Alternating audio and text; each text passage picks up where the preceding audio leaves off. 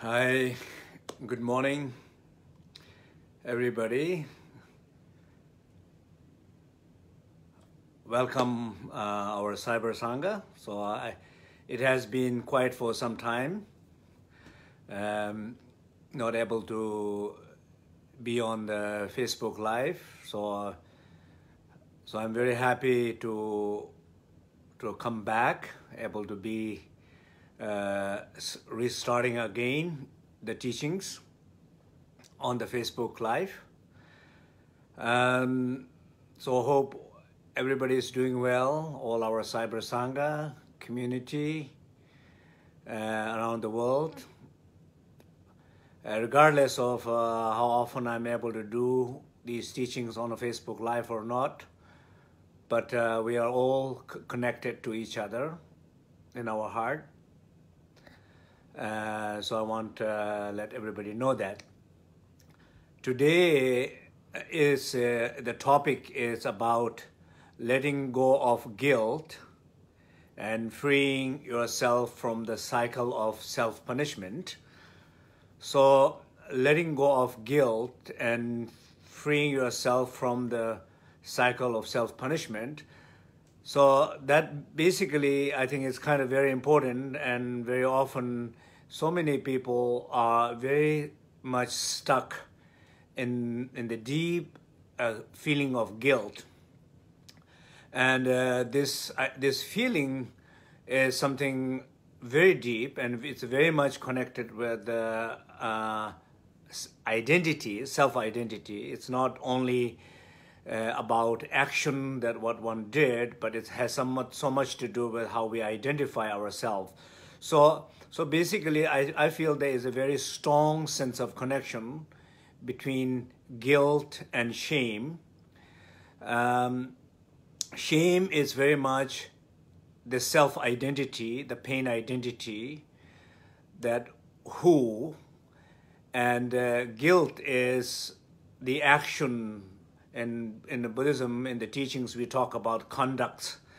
So conduct, the actions, what took place from that pain identity, it's what we are feeling guilty of. So basically, shame is like a source of the guilt, the action. Shame is the self-identity or pain identity, or not good, I'm not good enough, I'm not capable, I'm not liked, I'm not loved, I am not worthy. This deep sense of I, which is very much deep-rooted, and from that I, what action happens in the past, which we are guilty of. So basically, shame is like the source of the negative actions, the pain actions, and then we basically feel guilty of it. So basically, shame is giving birth to the guilt, and guilt is feeding back to shame. So it's really like the cycle of shame and guilt. It's what is continuously happening in our life very often. So either one has to be really trying to be conscious of the deep sense of shame that we are feeling, or very aware of deep sense of guilt that we are feeling. In the end, it is very much, guilt and shame both are like a darkness. They obscure our life, the light in our life. They block our path. They become obstacle in our journey. And so the only way, or the most important way to overcome this deep problem of shame and guilt is to bring the light of awareness in our life. So basically, I think, just first of all, just to recognize in each one of us, just to trying to recognize in your life trying to really trying to go deep inside pain identity, who you are, who you feel you are, what role you play in this moment in your life, who you are.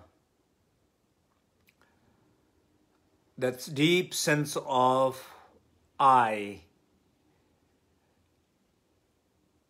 trying to kind of really recognize that a little bit,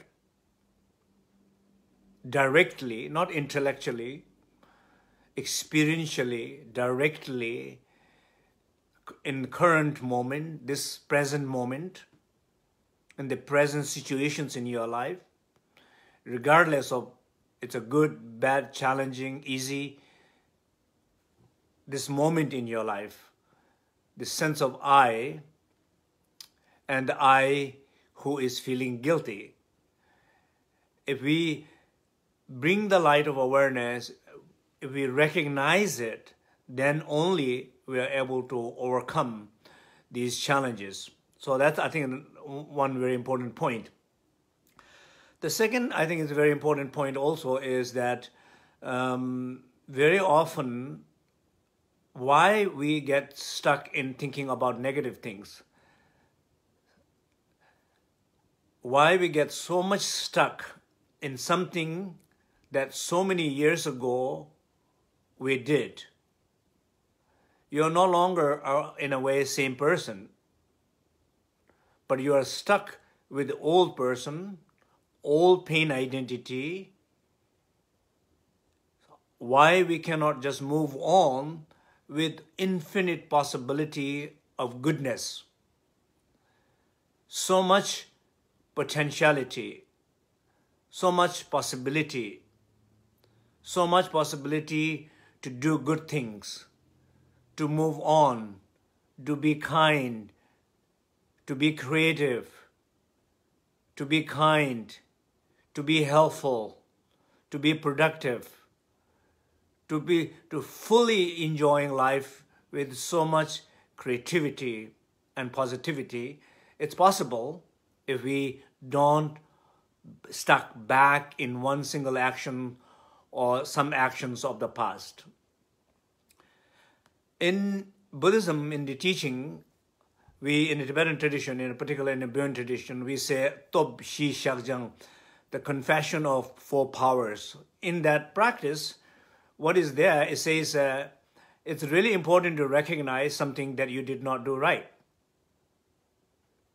Recognize means not the self-punishing or self-judgment or self-criticism, or in contrary, also not denial, ignoring, but recognition with the awareness. You realize, you recognize, you are aware of something, what happened, but that awareness is not a self-punishment. That awareness is not a dark guilt, dark feeling of guilty. That awareness is the light, that which brings a possibility to transform, to shift, to change, to transcend that old action into new possibility or new life which you are living in current moment. So I think it's very important to be aware of it, not to ignore it, but not to get stuck in it, move on with it. And one of the reasons, of course, we can say, maybe you might be saying, yes, I get it, right? I get it. I wanted to move on. I don't want to look back and think again and again about it. But I can't. I'm not able. I do get stuck.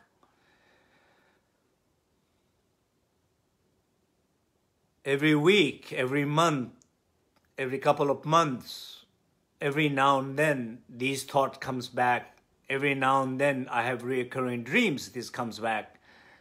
So it's not healed. I'm not gone beyond. It's not processed. It's still there. The seeds are still there.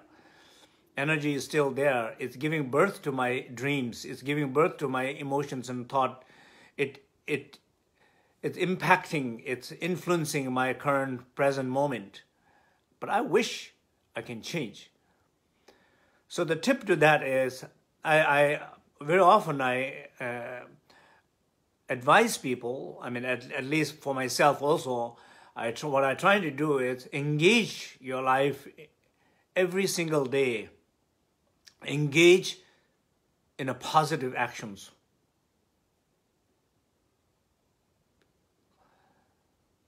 So if there is so much you see light in front of you, if you see so much possibility the life gives to you, if you see all the gifts that life has given to you, if you see all the friends there are there to help you,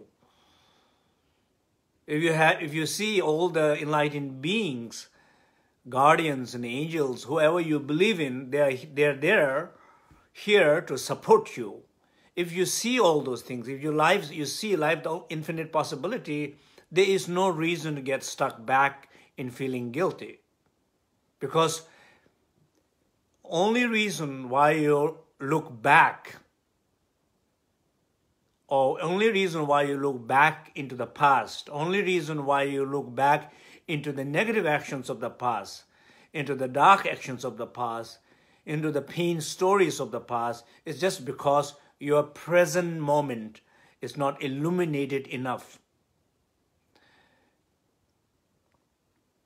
You are feeling dark in this present moment. Your present moment is obscured. You don't see far away. You don't see wide enough. You don't see luminous enough. You don't see possibility enough. Therefore, it's very easy to just look back. I don't see anything now, here, this moment. You are tired. You are feeling helpless. You are feeling down, weak. Then you are looking at yourself, self-criticism. Then you're looking, you are just basically open, you become like a little bit more vulnerable in your situation in the current present moment. And then your past pain attacks you. Past thoughts, emotions, individual, collective stories of samsara and pain becomes more alive to spoil your present moment. But if you are more present, more engaged in this moment, more engaged with the place where you are, more engaged with the moment you are in, more engaged with the people who are sitting right in front of you, who is talking to you, or who is listening to you, who is ready to connect with you, who wanted to be playful, who wanted to joke, who wanted to laugh, who wanted to connect, who is giving you opportunity to become alive, bringing a liveliness in the present moment. These are gifts of the moment that moment is giving you, place is giving you, people are giving you. But you are turning away from all those things what present moment is giving to you and turning back in the past of some negative action. So in short, what I'm trying to say here is more engaging in the present moment, in the present situation, in the people you are sitting together with, connecting with them, engaging with them, talking with them, sharing with them, listening to them, very lively sense. Then there is no reason to go back. So, not go back into the past pain story. It's a little bit engaged more in the present moment. So I just give maybe a little sense of little practices and exercise. It's not a very different practice and exercise. What I'm telling always, I tell the same thing, because I think wisdom is one, medicine is one for this ignorance. It's a question about how and when we are able to recognize and apply and change our life or not. But even though when we are not able to recognize, the wisdom doesn't change, the message doesn't change, the practice doesn't change. We are just having a hard time to connecting with it. So the practice is rest. Rest basically means letting go. Letting go sounds maybe a little bit more effortful. Letting go, trying to let go, put effort. What's wrong with you? You're not able to let it go. Why are you holding on it? It seems like a kind of demanding effort. Letting go. Everybody is giving advice to each other. Letting go, let it go, let it go. A yogi who is meditating in the cave, there is no one who is creating conflict. There is no social media. There is no even social connection with everybody. You are alone living in the cave and meditating. Meditating to achieve enlightenment. Meditating to let go of grasping minds.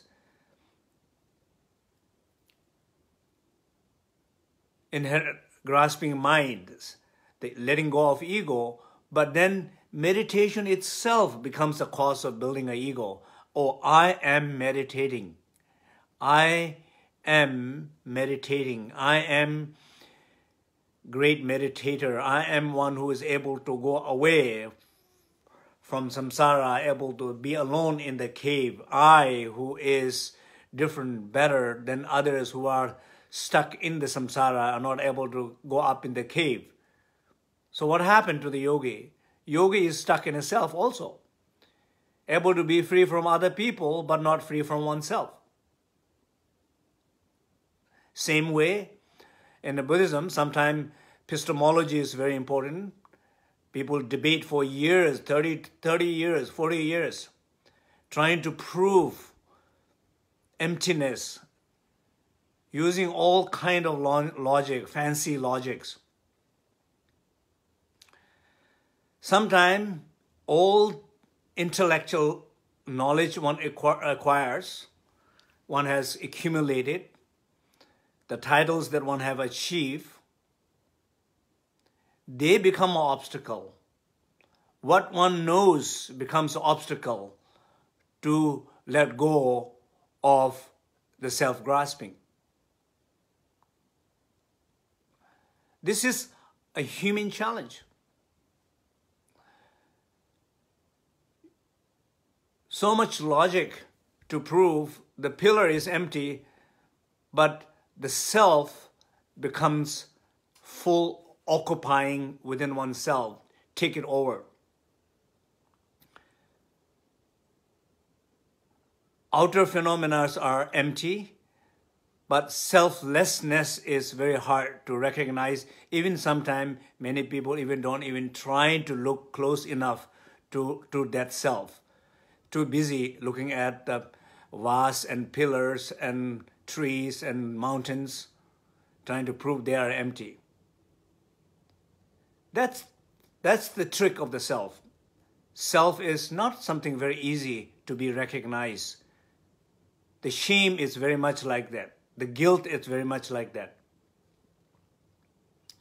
It's a deep, hidden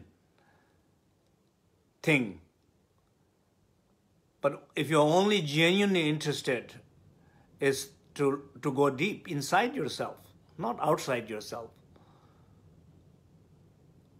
Not using so much conceptual mind which will obscure, which will distance yourself from that truth, but trying to bring more awareness, more closer to yourself, to your current thoughts, current feelings, situations, moment-to-moment situations in your life. So anyway, I hope it's clear what I'm trying to say here is that guilt and shame, they really like feed each other. And in order to able to overcome from them is to bring the light of awareness, recognize them, and some form of the exercises is rest. What does this mean? What it means to rest? All the pain engagement, social pain engagement that what we do in the world, in the business world, with people or family, friends, we get angry, we're trying to destroy each other, or we trying to negatively have bad thoughts of each other. You're not destroying anybody, you're destroying yourself. You're not impacting somebody negatively, you are impacting negatively yourself. So outcome will not be good anyway. So what you do is take a break from your own pain, identity, shame. Take a break from that sense of shame. I'm not good. This is a little bit like an energetic thing. I'm not good. I'm not good. I'm not good. I'm not worthy. I'm not capable. I cannot talk to them. They will not listen to me. I cannot do that. I'm not capable. I don't have the resources. All these voices, or even subtler level of energy, some very subtle level of winds, to take a break from that is to breathe deep and rest. So disengage, basically disengage with I'm not saying disengage forever, I'm saying disengage for a moment, a weekend, a week, a month.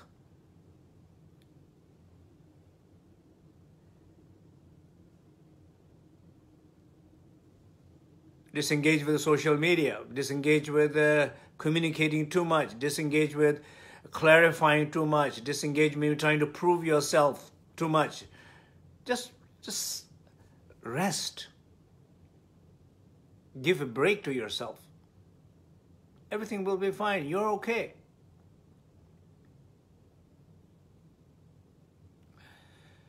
Rest deep enough in that stillness.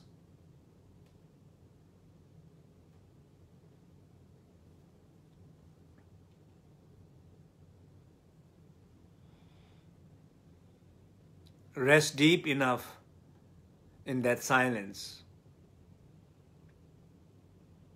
Rest deep enough in that openness. But use the breath to rest. Listen to the Salavya mantra to rest. Feel that world is with you, supporting you, and rest. Feel everything will be fine. Everything is okay. Everything is good. We say Kunta Zangpo, Samantabhadra. All good. We are just having a hard time to connecting with that goodness. Rest. Breathe deep.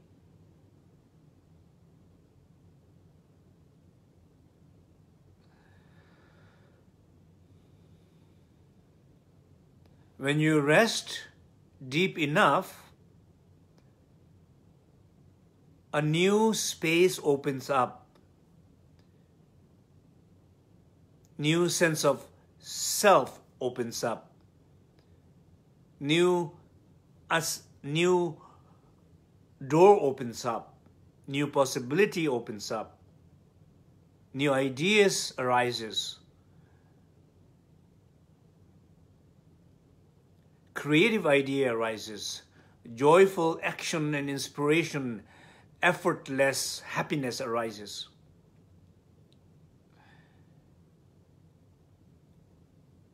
Then you engage. what is coming from deeper place, more purer place, more clear place, higher place. Engage with those thoughts, feelings, ideas, emotions. Give a birth to them in a positive action. What I said earlier, every single day, for a couple of hours, do something that is deeply engaging for your heart, your soul, joyful, playful, flexible. It's like a breath. It's a healing. It's a joy. It's also a helpful. It's a creative thing. Couple of hours every day. When you engage more and more with that, you see what you're producing is very helpful. What you're doing is very joyful. Where it's coming is very pure.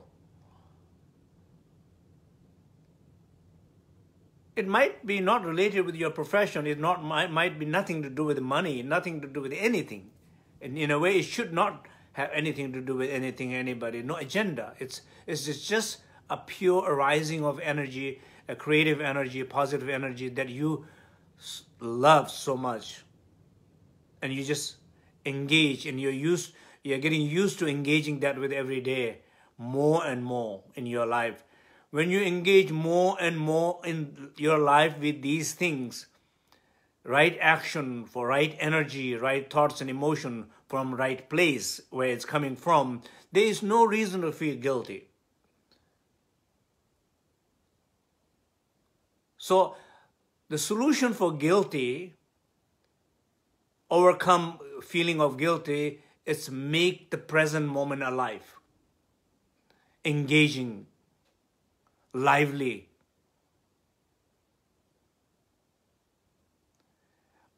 Ways to overcome the shame is to realize who you are by realizing shame is who you are not.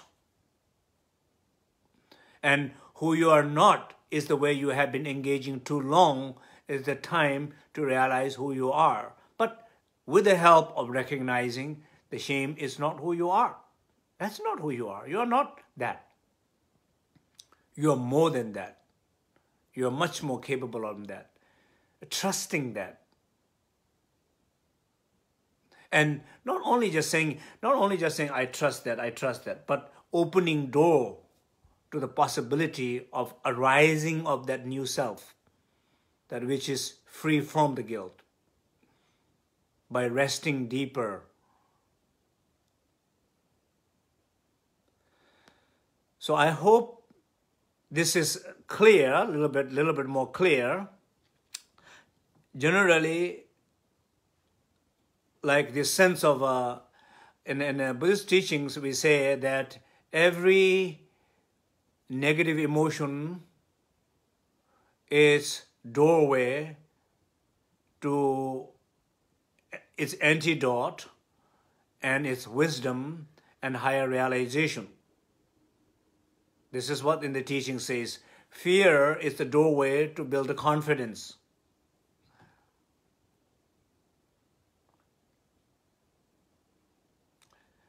Like everything. So if you think about, look at the sense of guilt, guilt is your door. Shame, it's your door. Nothing wrong, and you don't criticize yourself feeling of shame. Shame is like a door for courage, door for new self, new realization, new experiences of yourself, new possibility in your life. Only if you are aware and transcend that, not when you are stuck and deny and distance from that feeling by creating some other stories, blaming somebody else, addressing directly inward within you.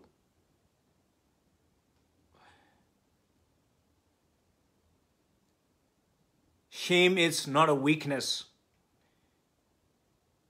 Shame is not only what it makes you feel disconnect, but this can be door to you, to your strength, your possibility, your true self, your potentiality. Because maybe there is a sense of vulnerability there, but the vulnerability is what you wanted to open to.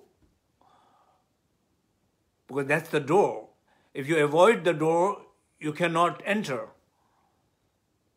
If you value the door, you will go closer. If you go closer, you will get there. If you enter, you will arrive.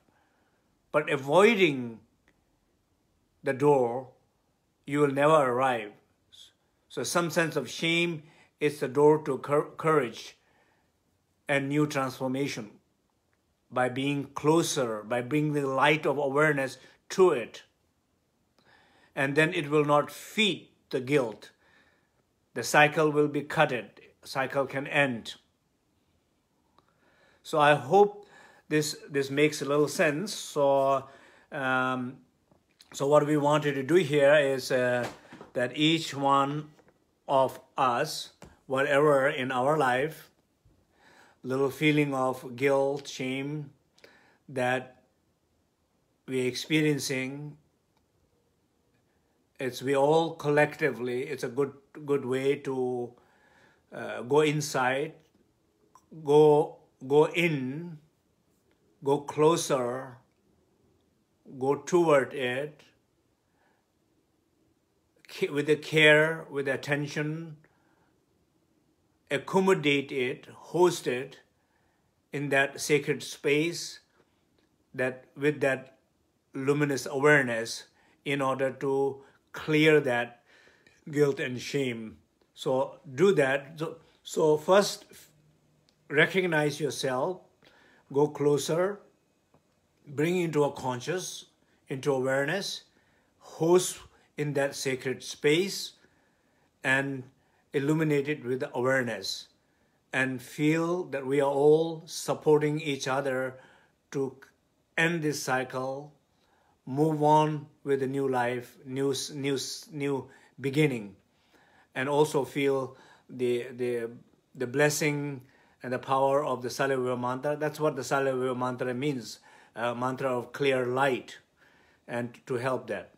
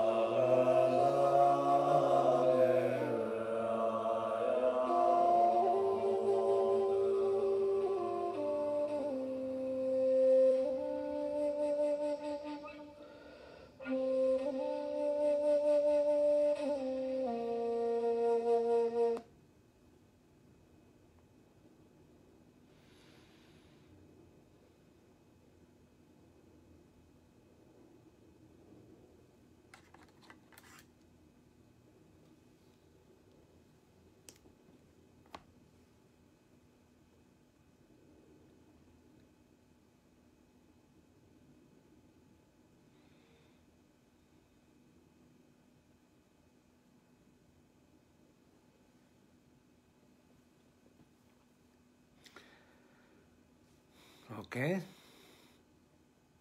So how is the meditation?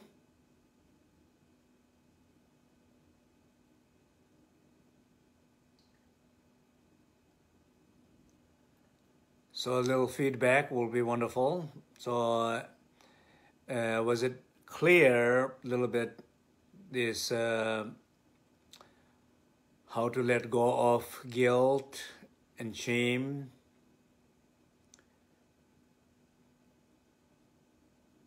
And how was the meditation?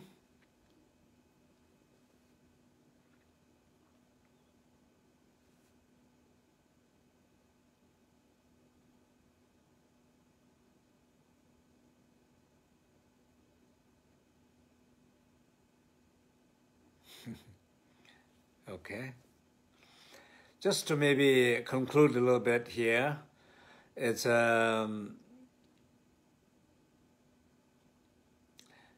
every emotions are doorway to its antidote, its wisdom, and toward liberation.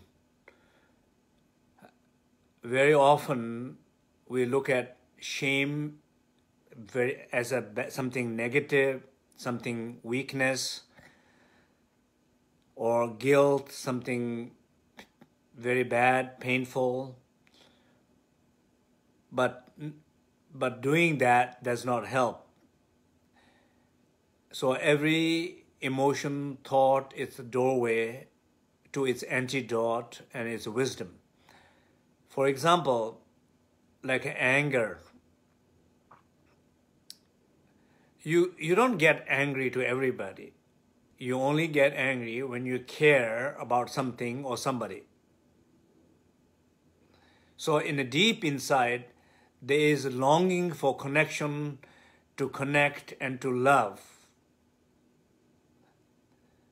But it did not find its easy way, that's why we get angry. But if you recognize the deep inner intention of that, then you realize it's not the way to continuously get angry, but transform its face into a love and then find what anger was looking for. Because love will find it, anger will destroy it. Ignorance is the same thing.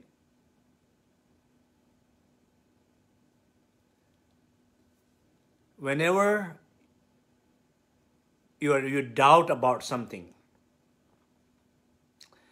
in a way, doubt is like the door. If you acknowledge, if you recognize the value of doubt, doubting something is not necessarily bad. It's something good toward bringing clarity, because the doubt is the door to a clarity. But if you look at the doubt as something wrong, then it will not bring the clarity, it will not bring the light. Same way, feeling shame, feeling weak is the doorway to becoming a strong. Feeling doubtful, fearful is the doorway to become more confident. Only, again, it's important, only if you recognize that doubt. If you're interested, you recognize, you go closer to it, you explore it, you process it, you transform it, you transcend it, you go beyond it, and that doubt helps you to be free. That ignorance helps you to find wisdom. That shame helped you to find potentially who you are. That guilt helped you to be free from your past by recognizing your present, power of your present. In short, make your day today very lively. Okay? Make today very lively. Whatever you're planning to do today, just make it very lively. If you have a meeting, a next meeting with somebody for coffee, for tea, just make it that how lively, joyful, playful, fun is to have a coffee with somebody. Only if you are there, only if you are with them, only if you see them, only if you feel them, only if you listen to them, only if you hear them, only if you are able to communicate with them, then your present moment become alive. Then you have no reason to go back into the past. So many years. Why people go back so much to the past? It's just their present moment is not very alive. Like dead or dying or conflicted, confused.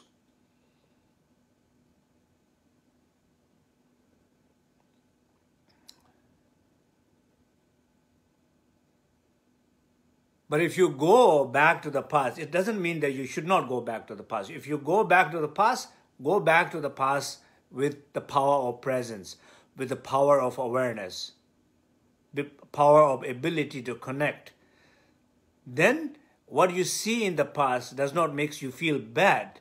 It makes you feel happy, makes you feel clear, makes you feel strong. Because how you see it, you're seeing through right place with the clear glasses of wisdom. You are seeing something. You're not obscured and you're not affected by obscure, conflicted, stuck feeling, guilty feeling or pain. It's a different way of visiting past. But for now, today, make best today, special day, engaging, lively, okay?